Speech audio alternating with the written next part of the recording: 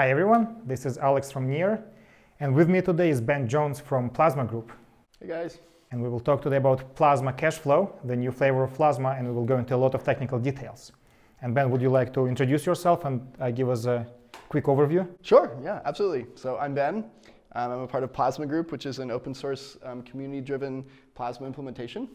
So we're going to talk about something today that's been called cash flow. We kind of consider it just a Plasma Cash variant, and it's our specification implementation. So particularly the thing that we're going to talk about is we're going to assume that you have a bit of knowledge about Plasma Cash, and we're going to talk about the key difference in this particular variant that we've implemented. And basically what it comes down to is an attempt to solve the fixed coin denomination problem. So like if you remember in, maybe in the Plasma Cash world, you have these unique coins which have a unique coin ID, right? And of course these are the things in the bottom of the Merkle tree in the block structure.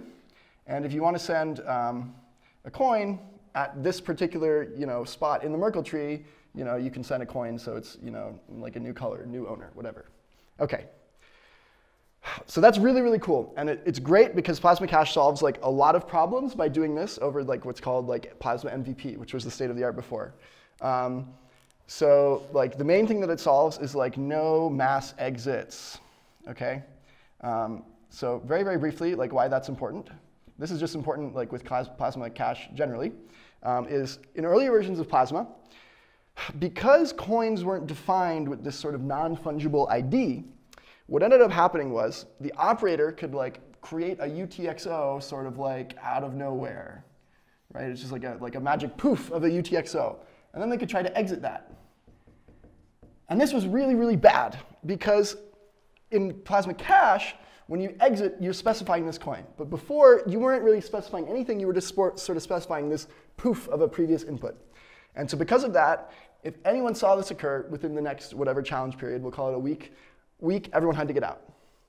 Okay, so Plasma Cash was great because by making all these coins non-fungible, you can fix that problem by making exits be on coins, not on these sort of poofy UTXOs. So there's actually really not UTXOs in the Plasma Cash model. There's just like coin transfers, okay? Great. So that was really, really good. Really, really good thing that Plasma Cash introduced. Kind of bad thing that it introduced was these coins have to be a fixed size, right? They're like these discrete, non-fungible things. They don't have to be equal to each other, right? It's just that you cannot split them after you move them. Absolutely right. So in theory, these can have different denominations, and I believe there are some Plasma Cash implementations that do have different denominations. However, for example, in our implementation, we do still have a notion of these coins. However, they're all fixed denomination because we solve this sort of changing denomination thing a different way. Okay, so what is it that we actually do to change that? It's a pretty simple change. It just requires like thinking about it very carefully to make sure that it's still secure in the context of the exit game. But it's a very simple concept. The concept is simply that we treat transactions over ranges of coins instead of particular coins. So now, instead of sending just one coin, I define a transaction on a range of coins, okay? And this is one transaction, just one single transaction. And with this transaction, we may update all of these coins simultaneously. But how do you ensure that your coins are in a contiguous range?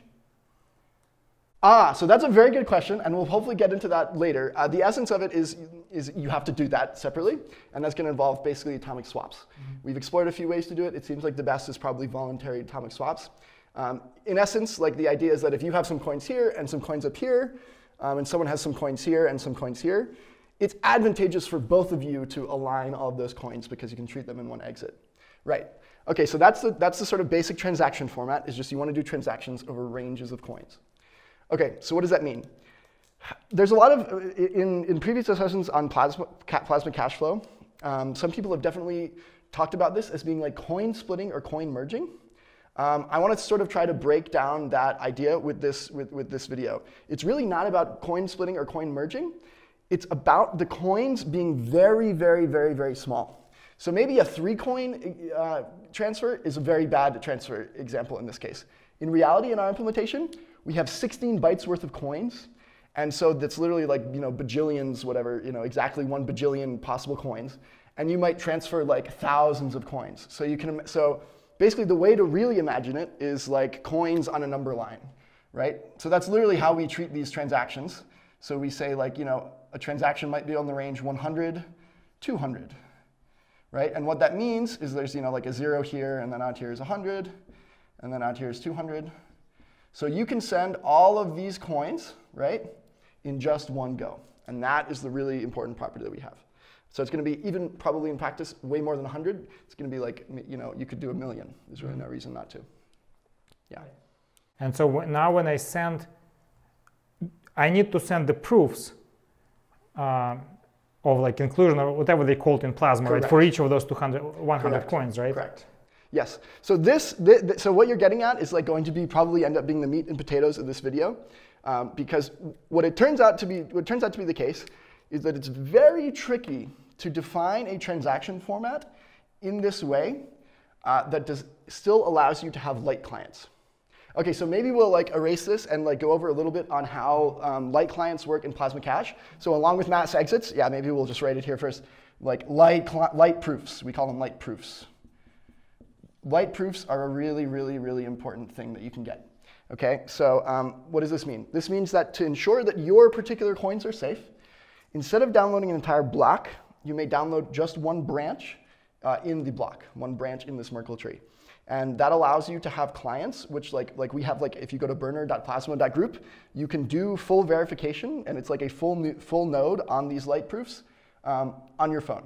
And that's because they only have to download one branch. So even if you have the operator running this massive like AWS instance that's like a bajillion transactions per second, you can verify just one in about the same height. And so it's just one single inclusion. And you're downloading it still for every block, right? Absolutely. You are downloading it for every block. You absolutely must do that. Yeah. OK. So light proofs were the other big thing that we do. Maybe we'll erase this and talk about what those light proofs look like in Plasma Cache and why they work. And that will sort of inform why the range-based version is a little tricky. OK. So I love my Merkle trees right aligned. I don't know how the other viewers feel about this, but I think this is just like the best way to draw Merkle trees. I'm a big fan, as I say, messing it up. OK. So this is like we can think of as the block structure in Plasma Cache. So we're just going to review how Plasma Cache works. So at each of these things are these non-fungible coins, right? So we have like 0, 1, 2, blah, blah, blah, right? So in normal Plasma Cache, the way that you do a transaction on, say, coin 2, right? If we want to turn that into like a colored-in square, right? The way that you do that is in the block at height n, whatever, in this block, you must get like the inclusion proof for 2, right? That is like, Alice sending to Bob, let's say, right? OK, so at this exact trace, right, along the Merkle branch, right, you must get a transaction, right? And of course, if there's no transaction here, then you know things that haven't been computed, right? So very simply, like that is the light proof structure. And the whole point is that because a transaction on coin 2 is only valid in index 2, then you don't care about any of the rest of the structure. This whole subtree you can ignore, right? This part you can ignore. You don't need the whole thing. So of course, one node in Merkle inclusion proofs, right? You need like the siblings of each node, right? So in reality, it's going to be like this guy and a guy here and a guy here, right? Corresponding to this guy and this guy and this guy, right? Yeah, and that's how you do it up. But effectively, you can think of it as just like this branch, right? That's how I like to think about it. OK. Does that make sense? That's Plasma Cache. OK, cool. OK, so that's wonderful. We don't have to download any of this stuff. It doesn't matter at all. Now, here's where the problem comes in.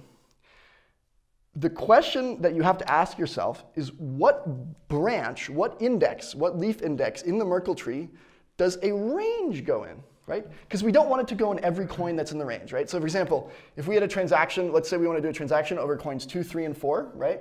We want to have just one inclusion proof for that. If we had one at coin 2 and at coin 3 and at coin 4, that might as well just be a transaction of coin 2, 3, and 4. So we need some way to describe ranges. So we need something, right, that looks like something like this branch, right, that says, OK, actually, it's the range 2 through 4, right? That's what we want to do. But also, quick question. Yeah.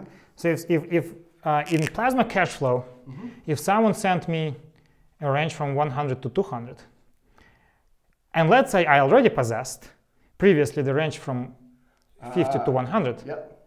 Can I send later 50 to 110? You absolutely may. Yes. Awesome. It is a quite wonderful property of the system. And so this is something interesting. This is why I mentioned before we don't have UTXOs. Sort of all of the logic here is not referencing previous transactions. It's all pretty much implicit. So it's implicit that a transaction on a particular range is spending the transaction that was the last transaction in that particular coin. So that's the most recent one, then some non-inclusion proofs, and then the new one. Right? And so it's implicit that that's referencing that. Right. So because of that, if you receive this transaction and you receive this transaction, you may spend that immediately. But before we go into how it is actually implemented, sure. There's some fundamental limit as it feels to me. Imagine that I received over the course of time 1 billion consecutive tokens, but each of them was an individual transaction. Yes. You're saying you have some magic way for me to send all billion of them in a single transaction so that the light client will be convinced that I'm not tricking them without downloading 1 billion proofs. Ah, very good. So absolutely, you can send in one transaction, though absolutely the light client must check the 1 billion coin sends in the past. That is definitely true. Unfortunate. Okay, so if you want to get to that point, let's snark it, right? That's realistic. That's the answer to all the problems. Right, exactly. But notably, this is right. So maybe one thing to note is that it is important that this is not a history, it doesn't intertwine histories of coins. So one interesting property that we'll see later perhaps is, for instance, if the range 50 to 150 is transacted, right? And then at n, and then at block n plus 1, right, we see 100 to 200 transacted, right? Mm-hmm. And then let's say I eventually receive coins 100 through 150. Okay, I do not need to know whether or not the owner in this transaction owned coins 50 to 100, and I do not need to know whether the person transacting coins 100 to 200 owned coins 150 to 100. So this section, because I'm not receiving it, this section I don't care about. And this section, I don't care about. Right. So the real worry with that, so sure, your 1 billion coins thing is a problem. The really bad thing would be if this could sort of fan out and end up everyone downloads the full history. Mm-hmm. So we do at least have this property maintained, that you only care about the transactions and the owners on the particular range of the transactions that you care about. Yeah. So very interestingly, right, it could be that this transaction is both valid and invalid at the same time. But the part that you care about is valid. The part that you care about is valid, so you don't care. So you literally the 150 to 200 could be completely wrong. Doesn't affect your safety. So effectively, if there's a transaction which sends tokens from 100 to 200, yep, the validity property is per each individual token. It's per token, yeah. And the way that is manifested in practice is that the challenges that you perform are on a particular coin ID. Mm-hmm. They are not on a range. So when you submit a challenge on an exit is over a range, and you say, I'm challenging that exit, but I only have to specify one invalid coin in that exit to invalidate the whole thing. Yeah. And so I just specify the one, and it doesn't matter. Mm-hmm. Yeah, cool. Let's see how it's done. Cool. Okay, great. So we kind of got to it before. I think maybe we'll go to a better example than coins 2 through 4, because that's kind of a small range. And in practice, what we want here is much larger things. So let's do that. Okay. So basically the problem that we're going to outline here is is effectively a double spend problem. This is effectively the naive attack on this range-based solution. Okay, so let's see what that means. Okay, I'm just going to do a height. Well, yeah, let's just do a height 2 tree. Okay, so let's say right here we have a transaction on 100, 200. And by the notation that we usually use, this is inclusive and exclusive, but whatever. Okay. So let's say that we have a transaction here on range 100 through 200. Okay. That's great. That's what we want. However, anytime that I receive a transaction, I must be ensured not only that I am receiving a transaction, but also that there is not a double spend included at the same height. Okay? So here's the problem. What if in this block structure, let's say I just download this, right? So I see this thing, and I see this thing, but I don't see these guys, right? That this is the whole struct. Oh, you're saying like this leaf corresponds to the entire range? So let's say that this leaf is the transaction on this range. Yep. We want the property. So maybe one thing to note there. One of the huge advantages that this scheme gives you over like the simpler plasma cache, right? It is a plasma cache variant, but one of the huge improvements is that the height of the tree is not determined by the number of coins. So this is very interesting. So before in Plasma Cache, like the height of there was a max height of the tree defined, right, in Plasma Cache, and that defined, based on that height, that fanning out of these Merkle trees, defined the total number of possible coins. In this version, there's unlimited deposits, and the height, the thing in every single one of these slots is simply one transaction, right? Very critically, just one. So what that means is that the height of the tree is not the log of the number of coins, it's the logarithm of the number of transactions, which is a really nice property. So to get that, we need one transaction per leaf. Okay, that doesn't sound like it will work yet. It doesn't. It's very, very tricky. You're totally right. Right. So what is the problem? So obviously the attack here is if I download this branch, right? Basically what I get is I get this thing, I get this guy, and I get this guy, right? And I use that to compute the root and verify it against the root on the Ethereum main chain. Okay. So what's the problem? The problem is that I haven't downloaded these guys, right? So it's a really, really problematic thing because what if, right here, there was also, 100, 200, right? And this was like, A to B, and this was, A to C. And I presume transactions are sorted in some way at the... So the solution that we will impose will be sorting. Will end up being sorted, absolutely. However, it's one thing to note here that you don't you could theoretically implement this stuff without doing any sorting and without any of this stuff, and you just would lose light client support, which is very interesting because you remember that before we wrote the mass exit problem as being one of the problems with older versions of Plasma, where if an invalid exit began, everyone else had to get out. Yep. Those older versions also didn't have light clients. Like Plasma Cache sort of found both the mass exit solution and light clients in one go.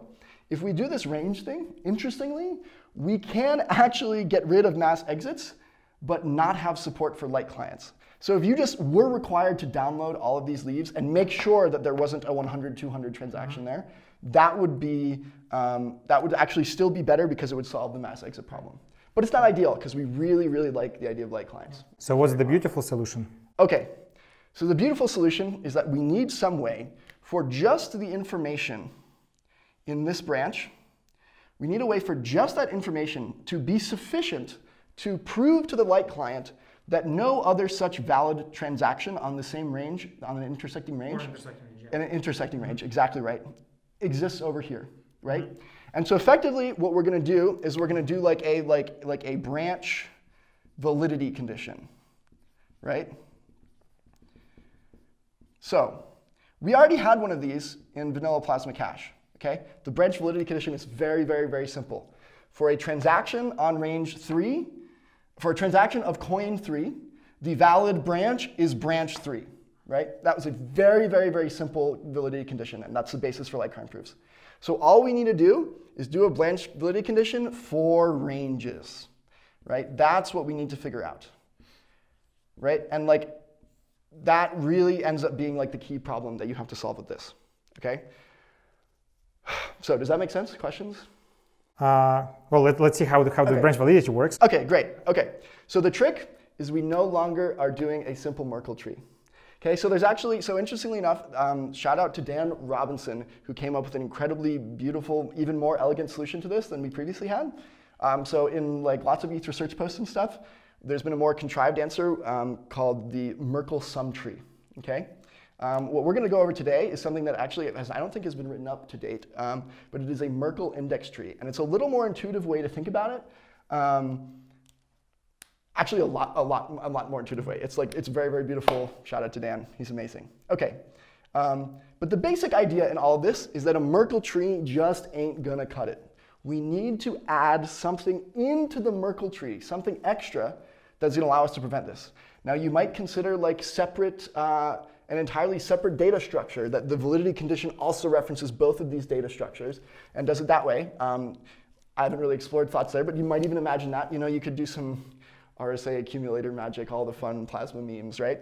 But the best one would be to just embed it in the block structure itself. Okay, so that's what we're going to do. Okay, so like, what does that mean in practice? To define like an arbitrary binary tree, right? Like the way that you define that is simply like the parent function, right? Of left and right, right? So this is the left sibling and the right sibling. Whoops, I'm saying sibling. Right. So in a Merkle tree, right? A Merkle tree is a binary tree where parent equals hash, right? Very simple. Okay. So we are going to make, so that's like Merkle, right? Like this is like vanilla Merkle, right? What we are going to define is something called a Merkle index tree. Okay, so maybe one other thing to note here is that we would have to define like what is the set that left and right belong to as well, right? Like in a sort of math sense. So like in practice, we would also have to say that the left and right are the 32-byte hashes that the parent resolves to. Okay, so now we're going to define a new parent function, and we're going to define new data elements for the left and right. So before, maybe I'll just like continue the vanilla Merkle tree thing here, right? And maybe we'll say vanilla. So this vanilla Merkle tree has a parent that's just a hash function, right? And the elements, right, like the nodes, we'll call them the nodes, right? Like every one of these things, right, is a node in the Merkle tree. So the nodes are bytes 32 hashes. Okay, very simple. Most hash functions return to 32 bytes. So the hash function, like the only thing that we need is that the parent indeed resolves to a node. So it requires that the hash function resolve to 32-byte hashes. And then we have the effect that we want, that we can build a whole binary, recursive, beautiful thing with this data structure. Okay, so now we've got to update the nodes, and we've got to update the parent. Okay, great. So let's do this. We're going to call this index Merkle sum tree.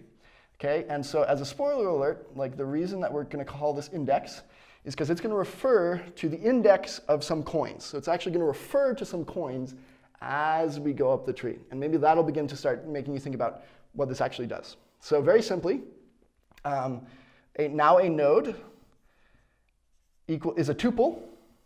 It is a bytes 32 hash. And it is a coin ID. So now every node in the Merkle tree has a coin ID. Absolutely. And so you be careful when we say has a coin ID, right? Like it references a coin ID. It's not that it has it in like an ownership sense, right? Of course.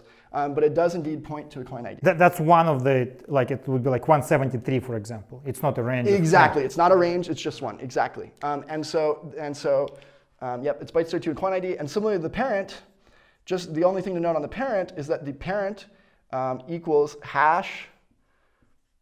The parent function is the hash of the nodes, so like left and right. Note that this includes the coin IDs. The coin IDs as well, right? So you're committing both to this hash and this hash. So like in practice, what you do is you take the left bytes 32, concatenate the left coin ID, concatenate the right bytes 32, concatenate the right coin ID, right? And so that's how we're going to express with that. And then, believe it or not, it's simply the left coin ID. Coin ID. Mm-hmm. This is why it's a much more beautiful. This part is very beautiful. Before we were doing an addition of the coin IDs effectively, and it was very messy. This is a lot cleaner. Yep. So that says left.coin ID there. So that's going to be the property. So believe it or not, that's going to give us backlight clients. Super cool. Super cool. Okay. Let's see how it works. Yeah. Let's do an example. Okay. So I'll clear this off here. Great. Okay. Okay. So, and the other thing that we're going to have to do, obviously, is define a validity condition. Mm-hmm. But maybe it makes sense for me to just do an example one of these, perhaps? Yeah, let's do an example. Yeah, let's do an example. OK. So I'm going to start with the leaves, because that seems smart. So let's say we have... but also, do we need to know by now what is the sorting? What is the ordering of the ranges of the transactions? Very interesting question. So interestingly, the validity condition will enforce a sorting. So namely, the property that we must have is that as you go up the tree, the coin IDs for the things that are being merged in from higher and higher up must be greater than the previous step down. So as you work your way back up the Merkle tree, the coin IDs that you're pushing in must be to the right of the coin IDs on the left. And they must be like increasingly to the right. And that's going to end up being the property. Obviously, the leaf coin ID is just the coin ID, right? Oh wait, there's no coin ID, it's transactions. It's not yes, coins. Exactly. So one thing that we're going to need to figure out how to do is what we call like parsing the transactions into the bottom nodes, right? Like turning the leaves into the bottom level of the tree, and it's actually going to end up being the effectively the left of the range is what it's going to end up being as well. We had a much more complex thing where you had to subtract stuff. Oh, coin ID, so beautiful, so beautiful. All right, so example. Okay, so let's say maybe 0, 10. Let's say 10, 50. Let's say, you know, whatever, 50, 100. And then let's say like 100, 500. Okay, let's go with that. And maybe I didn't make myself enough room here, so we'll erase the very simple Merkle tree here. Okay, so we're just gonna do 4. We'll just do 4 for now, okay? It's maybe, hopefully it won't be too degenerate. We might wanna add more, but. And so that's a valid example where there's no intersections. This is. Yeah. Yes, so this is a valid example where there's no intersections. And what we're gonna do later, like spoiler alert, we're gonna try to change one of these to an overlapping range, and we're gonna show why that breaks the validity condition. So that's what we'll end up doing. Yeah, so that's in effect, the idea is that if this has a validity condition, this can't also have a validity condition. It's like one or the other.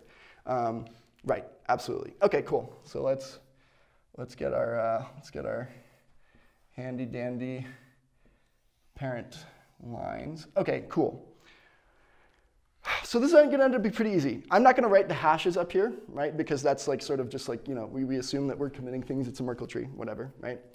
So the base property is that you literally, it's so simple, honestly. You take the leftmost thing in each of the ranges. So here we're going to get 0. Here we're going to get 10. Here we're going to get 50. Here we're going to get 100. Okay. So that is our thing. And like notably, this was like an actual step that we just did here, where we took this transaction, which is also going to have like, you know, an ascender and recipient, Alice, Bob, blah, blah, blah. We turn that into just the hash of that thing, and we also pull out the start, right? So like each of these are really like, we implicitly did a function here to turn these from transactions into hashes with an index. But we're just going to write the index because that's the important part. Okay, so it's very simple.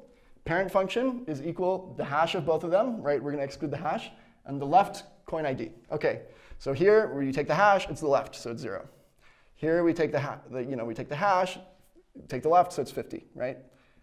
And here we have the hash, so it's 0, right? It's always going to end up being 0 at the top. Okay, right. So what is the validity condition? So the validity condition states that this 0, maybe I'll just like point it out and say it in words. It's like a little tricky to write. This 0 must be greater than or equal to this 0 and this 0 and this 0, right? Effectively, like the transactions range must be within the bound of this 0, right? The other property is that this 10 must be less than or equal to this one, and must also be less than or equal to this one. In fact, even more strictly, this 50 must be greater than this 10. So this 10 must be greater than or equal to this. This 50 must be greater than this 10. And there's another condition, right? So if I start from here, then this 50 must be greater or equal than this 10, right? Like you need to check both sides. So notably, when you get this 50, you never actually see this 10. So maybe this was a simpler. This is a better case, actually. You're right. So let's look at this 50. When you download this Merkle branch, what do you get? You get this, and you get this, right? And so, you know, it'll probably be useful to do like an size 8 tree because this is, you know, there's not like a lot of things going on here, but it's a good simple example. So the property is actually that this 50 must be, so actually what it is, you also get this one. And so the real property is that this 50 must be greater than or equal to this 50. And this 100 must be less than or equal to this 100. I might be running ahead of the trend, right? But let's say that this one was 55. Yep. And I, as a light client, it seems like I verified everything and everything checks out. Yep. But there is actually an intersecting transaction, right? Yes. So this is the beauty. Okay. So that's exactly right. What we want to do is try to break this thing, right? Okay. So what you're saying is a great way to break it. Like the way that you break things is you make intersecting ranges. Right.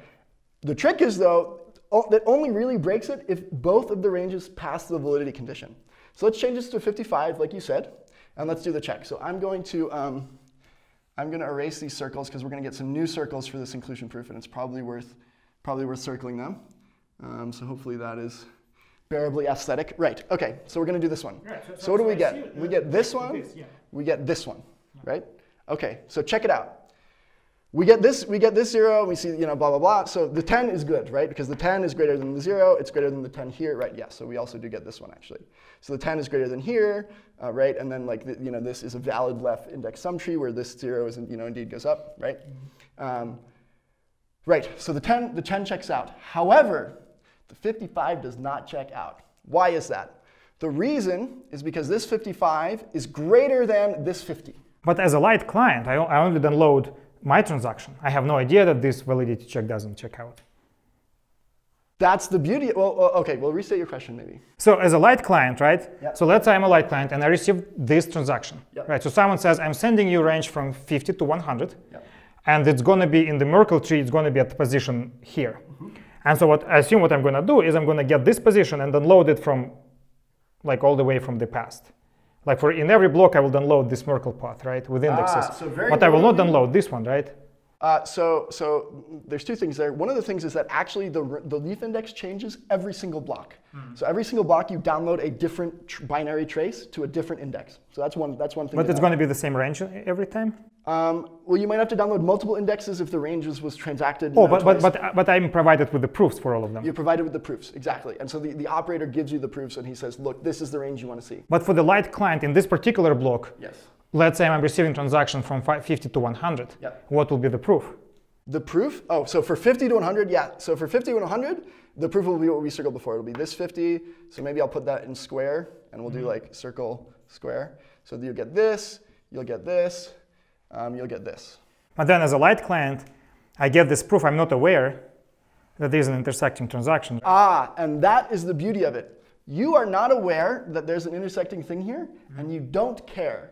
Because you know, as soon as you see this number right here, you have a 100% guarantee that this 55 will fail the validity check. Oh, so only a malicious actor could possibly control that. And even if a malicious actor does place a 55 here, the smart contract will reject it, right? And the reason for that rejection is because this 55 is invalid because it's greater than this 50. Mm-hmm. Right? And so the fact that you have this 50 means that you know that anything greater than 50 here will break at that level. So mm-hmm. even though you've only downloaded this, even though you just downloaded this square branch, because this square branch like gets you the 50, right? Because it does that, you have like 100% guarantee that this horrible invalid stuff will be invalidated. And that is the light client property. Yeah, I'm completely sold. Nice. Yes.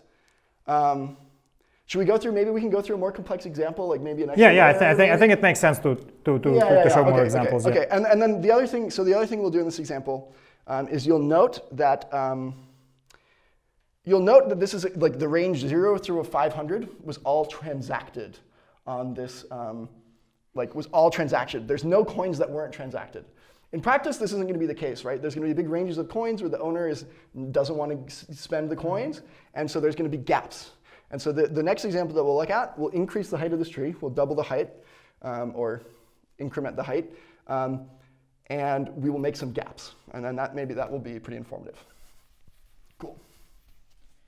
Yeah. And to prove that something does not exist, you provide like two paths. Or you actually have an empty gate. Very interestingly, we'll even show that it can be just one. It's very, very interesting, and it's even shared between all of the adjacent ranges that also aren't transacted. So we'll do that. We'll do that. Okay, so let's do a simple example. Let's do 0, 10. Okay, maybe I'm gonna start down a little lower and bigger so I don't kick myself in the foot here. Okay, so let's go here. We'll say 0, 10. Okay, now we'll go here. We'll say let's make a gap. So we'll say 20, 30.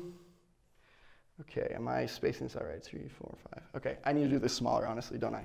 So I'm just going to do that. Okay, so let's go 20, 30.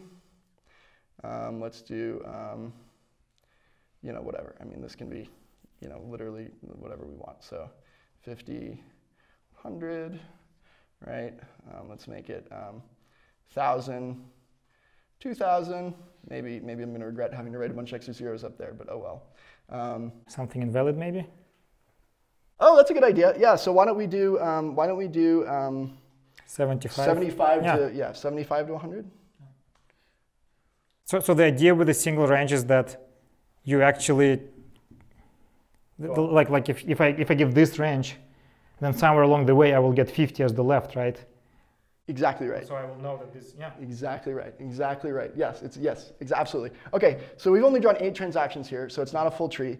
But maybe I will do one more. So we have this invalid 75, 100 here, and then I'll maybe give that a sibling, and we'll call this like, back to a valid thing. So we'll call it like, 2,000, 3,000. Okay, so technically there's going to be some extras here. We're just going to draw like a truncated version, sort of ignore this subtree. Okay, so let's do that. Whoop. Here we go. All right, how are my Merkle tree skills? We're doing okay. We're doing okay. Of course, this is going to have a that we haven't seen, but imagine it's there. It's not going to matter for our examples. And then, of course, we have the root. Okay. How does this look? Does this look fine? Yes. Yes, we have drawn a Merkle tree. Wonderful. Well, we've drawn a binary tree, I suppose. Okay, so why don't we consider some of these gaps over here? So maybe we'll choose. Think this guy's a good guy to do inclusion proof for? Mm-hmm. Not. Sounds good. Sounds good. Or actually, let's construct the whole part of the subtree that we have here. Let's do that. Okay, so again, 0 to 100, 0 to 10, we take the left, 0. 20 to 30, 20. And quick question. So if let's say that that malicious operator created they just populated one of the left, one of the, how do we call them, coin IDs incorrectly. Then there's some sort of a challenge that will show that this is the case. Say it again. Say it again. So imagine that I'm a malicious operator. Mm-hmm. I'm colluding. Actually, on this example, right? Yep. As I compute the Merkle root, yep. the Merkle tree, I will just say that the coin ID here is 2000, which is incorrect. Which is a lie. Yep. Which is a lie. But yep. But I will compute the proof all the way up, right? So it's also going to be 2000 here. Yep. And then for someone over here, I will say, oh, you know what? Your proof is this node, right? Yep. It's I guess this node. This node, right? And this is this node. And this node. And this one says it's 2000. Yep. And then you as a light client, you say, perfect. My transaction is correct, yes. Right? So I presume there's got to be some challenge, right? That's the trick. Well, that's the beauty of it. Because this says 2000, you are guaranteed. Because when this person tries to exit, right, they'll try to submit that proof to the smart contract, and the smart contract will, okay, 75 sure, 2000 sure. Now we want the left node. They won't get a 75. Mm-hmm. The 75 here is 2000. They'll go, it's not going to work. So it's a validity condition, and in practice, like where it is in our code right now, for example, is what is going to happen is the root hash is not going to be the same root hash that you end up with as the root hash of the root hash that was submitted, right? Because the smart contract, as it's simulating the inclusion proof, is going to put a 75 here, and because the 2000 was put here, the entire root hash is going to be wrong, and so it won't be used. And so that's the beauty of it. As soon as this guy sees this 2000, he knows that even if this range does intersect this stuff, it's going to be invalidated. It's not going to be okay. And so he doesn't care what's there. The operator can screw up other portions of the coin, but he knows his is good. Awesome. Of the coin range. Yep. Okay. Yeah, so maybe we'll just finish this tree. So we've got a 0, 50, 0, 0. It's always 0 at the top. 2000, 2000. Yeah, so this is an interesting case here where like we sort of did the wrong example, right, for this thing. I think we've actually gone over this example pretty well, so I'll leave this as invalid here. So let's say this is 75 now, yeah? Okay, we can do that. Okay, but like very notably, right now, what we have is a very broken tree. So for this tree, only these two transactions check out, right? It's very interesting. Oh, this one checks out. Oh, you're absolutely right. Yeah, you're totally right. Yeah. So particularly the coins like in the range like 50 to 75 are sort of like these proofs. They're like, I don't know what to do with this. It's sort of invalid, right? And that's like going to be a problem for them. 100%. Yeah. But you're totally right. This guy will be totally pleased, and these guys may be pleased as well. Yep. That's right. That's right. Yeah. Okay. So what do we want to do with this? Okay, so maybe we can walk through like a simple check. So let's walk through the check of this guy and show that it's right, and then we'll walk through the checks of these guys and show that this screwed things up. Okay, so let's do this check. So let's call this, let's do a triangle, okay? And so what does this inclusion proof get? This gets this guy, gets this guy, gets this guy, and that's it, right? The wonders of logs. So, okay, so this guy, he gets this, this, and this. So what are the checks he needs to perform?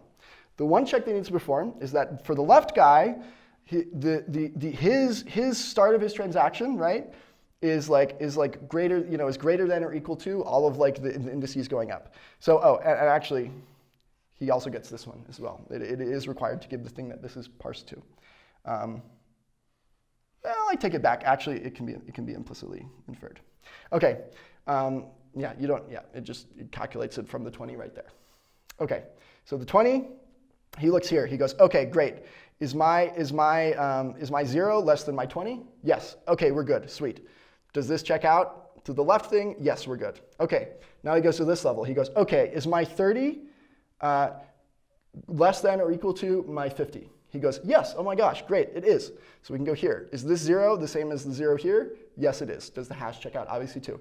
Now he gets this guy. He goes, okay, we've got a 75. So for the 75, he needs to be sure that this 75 is greater than this previous 50. So he goes, okay, 75 is greater than the 50. Oh my gosh, we're almost there. 75 and 0, does it go to 0? Yes, we're good. Okay, so the triangle transaction in this tree that we've constructed, the triangle is like totally happy. He's a happy cat, can keep on transacting, do whatever you want. Right, but of course we did insert this sneaky little guy here, so we're going to see how it breaks. Okay, so let's watch how it breaks. Okay, so let's do maybe a square for the 50 to 100. Note that this is going to be the one that really, really breaks because there's a 75 to 100 there, right, as well. Okay, so what does the square get? The square gets this guy, he gets this guy, and this guy as well, right? So very, very, very, quite similar, quite similar. Okay, so what does he do? So he sees, okay, I've got 50 to 100. Did my 50 turn into a 50? Yes, we're good. Did this 50 turn into this 50? Yes, we're good. 50 is, less than or equal to 50, so we're okay. Now he goes to his 100. He goes, okay, I got this guy. Is my 100 greater than or equal, less than or equal to my 1,000? Yes. Oh my gosh, it is. Wonderful. Okay, so we go up here. He goes, okay, we got the 0 here. Is the 0 less than the 50? Yes. Is the 0 the one propagated up? Yes. Okay, great. Now he gets this one. He goes, okay, is our 75 greater than or equal to our 1,000? And he goes, oh no, we're not. So we see here that this is like the breaking point for this inclusion proof because of this overlap, right? That is what ends up happening. So like because 75 is not greater than 1,000, because that's not true, then this would be an invalid block. And it's an invalid block, and this person must stop signing transactions and exit their money. It's not greater or equal, right? Because it would have been it can be equal. It can be equal, actually. Yeah, it can be greater than equal. Yeah, that's absolutely fine. Right. Okay. So this is a simple example of how it broke, right?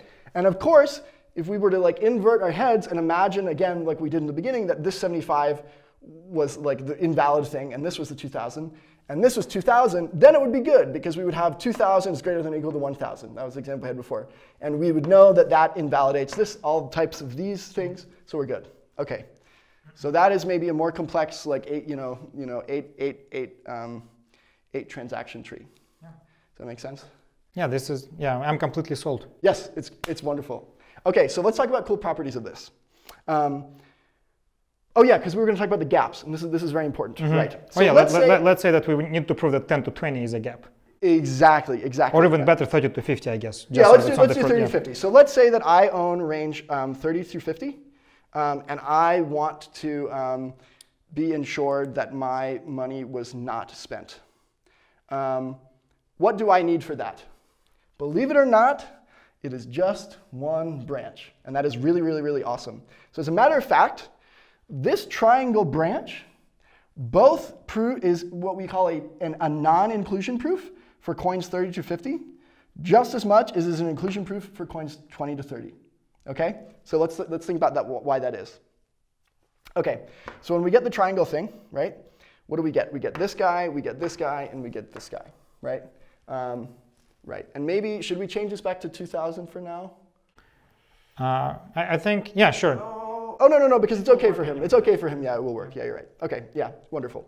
So, okay, so let's say I didn't transact coins 30 through 50, right? What do I see from this? Well, the only thing that I care about is I see that this 30 is like, less than or equal to my 30 that I own, right? So like, because this transaction ends at 30, I know that this transaction can only talk about 20 through 30, right? So we're good on what this guy can do, right? And then we see obviously the 0 and the 0 and the 0. It's like a valid branch, like that's obviously important. And the other thing we see is we see this 50 right here. And the cool thing about this 50 is we know because of this 50 that the start of this transaction must be 50, right? And it cannot be less than 50 is really the key property there. Cannot be less than 50. So therefore, simply by getting this triangle, the same inclusion proof for the 20 to 30 spend, this single inclusion proof is both a spend of 20 to 30, and it is an unspent proof, a proof that the coins weren't committed to being spent on the range 30 through 50 here, right? So like, it's like both an X here and like a check here, right? Mm-hmm. And it is the same exact sort of triangle proof that supplies you both. So that makes sense, yeah? Yeah? Seems reasonable? Okay, so what is like one really cool thing about that? One really cool thing about that is, this is like a very simple example, but imagine this was a 30 and this was a 2 million, right? Even with that, it's just one inclusion proof. And let's say there were like 1,000 owners between 30 and 2 million and none of them transacted. All of them share the same single non-inclusion proof that is just this triangle transaction. And so what that means is you actually have like history overlaps, which is really cool. So in Plasma Cash, normally like every coin had a unique history that was at a unique branch. In this version, anytime a coin is unspent, if its neighbor is unspent, both of them download each other's inclusion proofs, right? So you can argue that there's like dangers for that with regard to privacy, like maybe that's a little less private, but you can actually you can split it up and have like a transaction that says like 100 to 100, like it's like empty, and that would be fine as well. So it's a really interesting property that you actually have like shared sort of non-inclusion proofs for adjacent coins that weren't transacted. Cool. So I think the most interesting question that I have right now is, so let's say I'm a merchant, yep. I'm a coffee shop, yep. and I sell a lot of coffee during the day. Yep. So during the day I got a lot of, and let's say the lowest denomination is $5, and it happens to be exactly the price of a latte. Yep. And so I got a lot of them. How do I defragment? How do I bring all of them together to send all of them to my cold storage? So I will push back on one thing you just said, which is let's say the lowest denomination is 5. So in this model, even this 50 to 100 is way smaller numbers than we deal with in practice. So like we actually encode way into our coin IDs, because literally like the size of like what these numbers are define the size, not like the amount of transactions or anything. So in reality, like all of these constructions allow you to do like like a millionth of a cent, pretty much at the same price as if the minimum denomination was 5. Anyway, your point is still totally valid, right?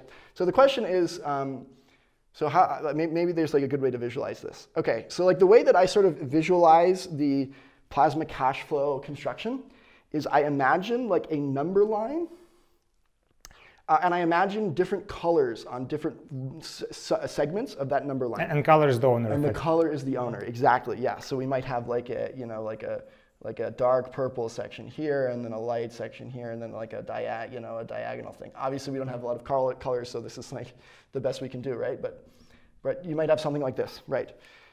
And so absolutely, the thing that you need to solve in this scheme is, even though we've broken down the denominations, the coins are not adjacent, right? And that means that they need to be exited separately, and that's bad. So like imagine that this guy, so imagine the coffee, let's say the coffee shop owner is like a squiggly, right? Mm-hmm. So imagine that like this is block n, and like at n+1, like a bunch of people buy coffee, right? So now like this guy bought some squiggly coffee here, and the rest is still his, right? And this guy bought some squiggly coffee here, but the rest is still his. It's like his change, right? Almost, right? The next guy bought a squiggly coffee here. Oh God, I kind of did squiggle twice here. We'll crosshatch. There we go.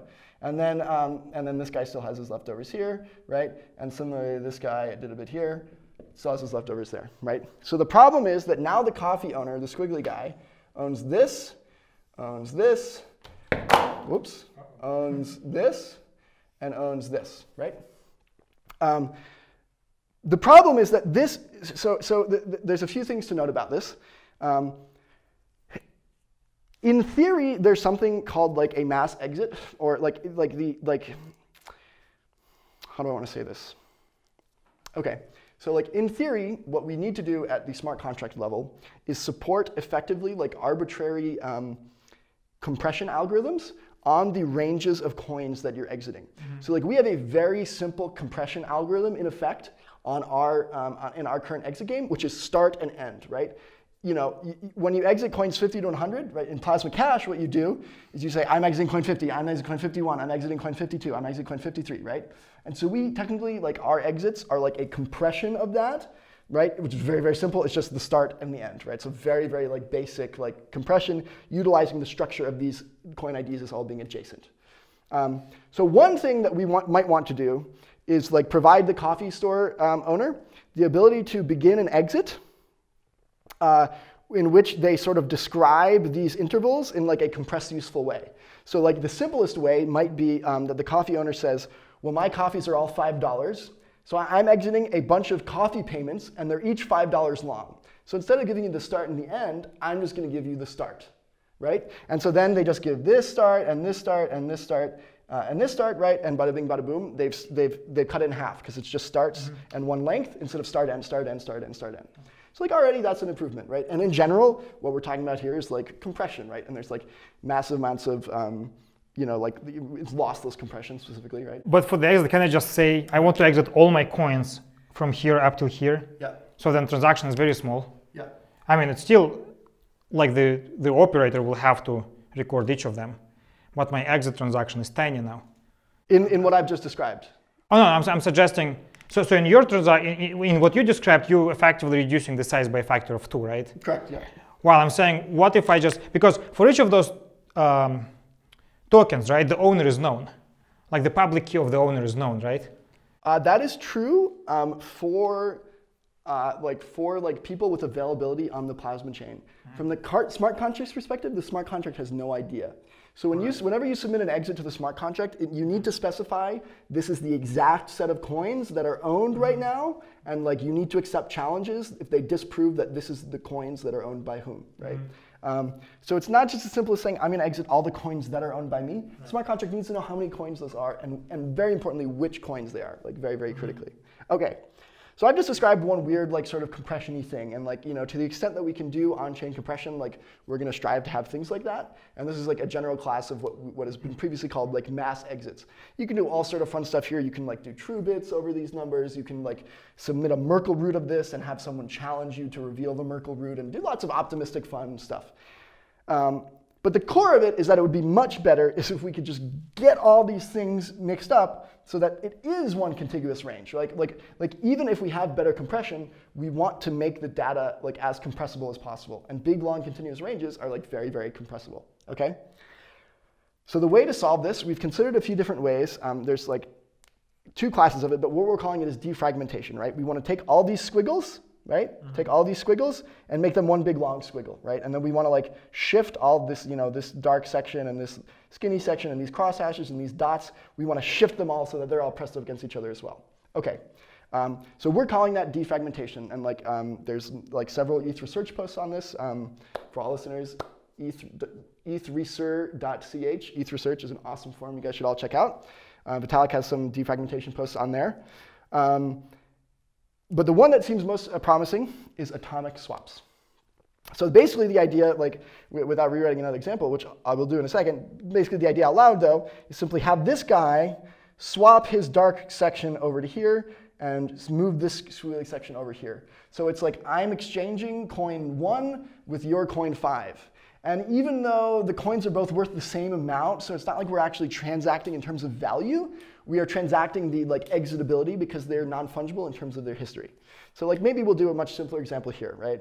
So imagine that this coin range is owned by Alice, and then this coin range is owned by Bob, right? And then this coin range is owned by Alice, right? And then this coin range is owned by Bob, right? Should be very clear what we want to do here. What we want to do is switch these two guys back, right? So instead, what we want to end up with is like, this is at height n, and then at height n plus 1, we want to have suddenly this, right? Right? And so what has been done here, it's an atomic swap on these two things, right? And we want to ensure, for Alice and Bob's sake, well, obviously, if we're assuming these are all equal quarters, then this should all be aligned, right? The thing that we want to ensure is for both Alice and Bob that they are like safe in the event that this happens. In other words, Bob can't somehow be tricked to sending these coins to Alice without receiving Alice's coins, right? Okay, and one very important thing here, and this is like, this is in general, I think, something that people very much struggle with intuitively in like the cash flow interpretation. Because we think of these ranges as like, we think of like the things in the Merkle tree or like the transactions as being coins, really they are like updates to the underlying coins. So when I draw these arrows here, I actually think that this is maybe a little misleading because it almost looks like you're taking these coins and you're swapping places with them. So actually, I think that's probably a bad way to draw it and probably is like badly reinforcing. What you're really doing is you're keeping these coins like here, like they're the same coins, but you're swapping the owners. You're swapping the owners. So that's really what you want to do. You want to take, you want to take continuous ranges and maximize the like continuous rangeness of each owner. And so you need atomic swaps to enable that. It's pretty easy to do an atomic swap. Well, it's non-trivial, but it's relatively easy to do an atomic swap. Basically, like to atomic swap this range with this range, you need inclusion proofs on both. And like if both inclusion proofs are present, that's good. So now instead of just checking the triangle, like the transaction says, you got to check the triangle and the square for this guy, and you check both the triangle and the square, and they swap. So our smart contracts, for example, currently support this atomic swap functionality, but like the strategies as to how we're going to convince people to do this, because people have to be online and like sign off to agree to do it. In this case, like we think it's incentive compatible because both Alice and Bob like are helped by this, right? Like their exits go down. But the coffee shop example is more interesting. I'm actually not sure if the coffee shop example is much harder. Yeah. The whiteboard, but oh, okay. But like if we replicate it here, right? So this is my coffee shop. Yeah. That is definitely seen. So that's the coffee shop owner is the rectangles, and that's like one guy. Yeah. And this is the coffee shop owner, some other guy, and the coffee shop owner and some third guy. Yeah. So here. So let's assume that people are willing to help even if it doesn't benefit them much. Yep. So here the first guy will say, yeah, I'm willing to help you and exchange, and like obviously $5 is maybe like he gets a coffee coupon. Yeah. so those guys are willing to help. Yeah. And so what happens after he helps me is that he continues here, and I have a contiguous range. Or even that would have been a bad idea on my end. Actually, for me, it would have been better to have him here and myself here, because that helps me to convince this guy to exchange with me, because for him it's still no hassle. Exactly. But then I'm sort of in trouble because, like for this person, it's not beneficial to exchange with me because they will get. Yeah, and so these problems are tough.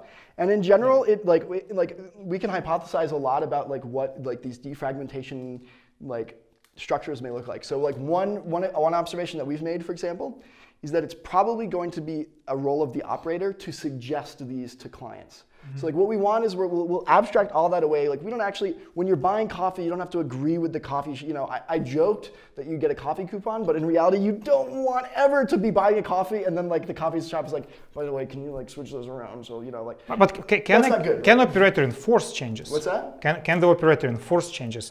So it's the operator can enforce. So it's tricky. So for the people checking this out on ETH Research, we have a Plasma Cache defragmentation take 2. There's 3 defrag posts. Vitalik's second one talks about this. And it's very tricky. You can't allow the operator to enforce this off-chain. So if you indeed do the swap, it must be the case that all of that swap data is put on the main chain. So it doesn't have very good scalability. But if you don't, the operator can swap you and like withhold that he's swapping you. And he can exit the things that he swapped you to. And like you don't have a way to challenge it, and then he exits the things that he swapped you from, and he can like steal, it's effectively like imagine that Bob is the operator, and the operator exits this and then exits this, right? And like takes both this total range when only half of it was owned by him. Yeah. So to prevent that, you have to put this, like the ranges being swapped have to be available on the main chain, which is kind of bad. There's maybe more complex things you do. You can like define like an on-chain permutation and like compress that permutation or something, right? But in general, it seems like atomic swaps are the way to go. Because one of the things that we'll probably have here is probably in reality, there's going to be times when there's just a big long range of coins that is like a whale, on like this DEX or whatever. And like it's going to be an extra like source of like fee revenue if they use their liquidity to help a bunch of people just totally like migrate atomic swap into them, right? And just like totally move everything over. But it's definitely an active area of research, and like one that like is going to be explored more in the future for sure. Cool. Okay, I think we covered quite a bit of material. Yeah, it was good. And so let's wrap up here. And I think one thing would be good to know is where can people find implementations of that, or like where to go for research and stuff? Sure, absolutely. So if you go to plasma.group, we have all the info you need. So the state of the implementation is as follows. We have a spec, we have a smart contract written in Viper. We have a node, an operator, and like helper libraries, like kind of like an SDK, all written in JavaScript. So github.com/plasma-group, or go to plasma.group and we'll link to all that stuff. And we would absolutely love that. Like we're absolutely trying to build a community of developers. This is like, we're a nonprofit organization. Like it's just our goal to help promote this stuff as free public good stuff. Yeah, so that's fantastic. If you want to just try it out, it's like an npm install for both spinning up your own operator, which feels really cool to be making these trees on your laptop, right? That's really fun. Is there a visualization? There's a block explorer. There's a block explorer. Yep, it's not as cool. I wish we had the visualization of like just this. It's just kind of lists of transactions. My end goal is we're going to have amazing, colorful rainbows of ranges and all that, right? But for now, there is a block explorer up.